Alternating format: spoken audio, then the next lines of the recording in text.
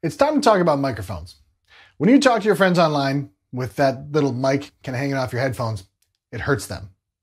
It's time to get a better mic. Or maybe you just want to make sure your next Skype job interview goes well. Or you want to start streaming on Twitch. This is the Rode NT USB.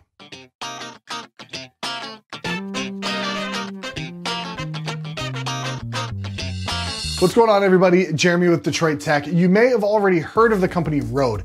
They make great mics of all kinds. I hear currently most about them with their shotgun mics with hot shoe mounts for vloggers and filmmakers. As a company, Rode, they've actually been around for almost 30 years, and besides camera microphones, they have an assortment of phenomenal studio microphones and really great shotgun microphones. I started in audio and really knew about their prowess in the studio, so I figured I'd give the NT USB a shot. Now, you can find this for between about $160, $180. It comes with a little stand and a windscreen, which is pretty useful if you like to have the mic right in front of your face. I'll put a link below if you do want to check this out. The stand is a bit flimsy, but it is passable if you have the desk space and don't really want or need to move it around a whole lot. There are two knobs on the side of the mic, one per output volume for the headphone jack. The second knob is a source knob. It lets you blend between the computer audio and the audio coming from the mic. This is actually pretty useful if you're a musician. It allows you to use the mic as a sound card and have a very low latency mix of what you're playing on the guitar, for instance, plus everything else you already recorded. What you don't see here is a gain knob. Without this, you can't actually change how sensitive your mic is.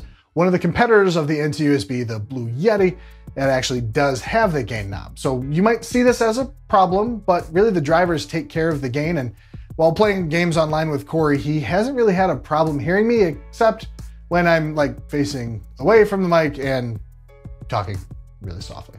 The mic itself is built like a tank. It's mostly metal construction, lends really nice weight, and you can tell some love really went into designing this. The big question is, of course, does this really work better than those little boom mics on gaming headphones? 100%. But let me explain. This is actually a large diaphragm condenser mic, has a cardioid pattern of pickup. What that means, it really just picks up stuff in front of it. The large diaphragm part means that it picks up low sounds better than a tiny little microphone. I used to actually have a blue eyeball microphone, and while it didn't sound like bad, listening to it now, it does kind of have a lot of highs and mids. It's clear, but it doesn't just sound quite right to me. What you get with a larger diaphragm, well, you can listen to this comparison between the Blue Eyeball, the Blue Yeti, and the Rode NT USB. This is the Blue Eyeball microphone from 2 feet away. This is the Blue Yeti microphone from 2 feet away. This is the Rode NT USB from 2 feet away. So I can't really say this mic is better than like the competitor, the Blue Yeti, but it is definitely more pleasing than the Blue Eyeball. The Rode sounds a bit cleaner to me than the Yeti. The Rode mid frequencies are a bit more present, and the Yeti is a bit more low end. I just really love the clarity overall of the Rode mic. So conclusion time. If you are in the market for a new microphone for gaming, podcasting, video conferencing, whatever, is the Rode NT USB the one you get? Honestly, I would say yes. Look, you can't go wrong with the Blue Yeti either. Most of the microphones in this price range are pretty freaking comparable. You can't really go wrong. I just love the look of the Rode. The windscreen is really useful, and I really prefer the sound of this to other microphones I've heard in this price range. If you have the money to spend on this, go for it. Your gaming friends, well, thank you. So thanks for watching, everybody. If this was helpful, hit the thumbs up and subscribe. If you like making your friends' ears bleed, hit the thumbs down. Either way, let me know in the comments below what mic you use for gaming. We'll catch you in the next one.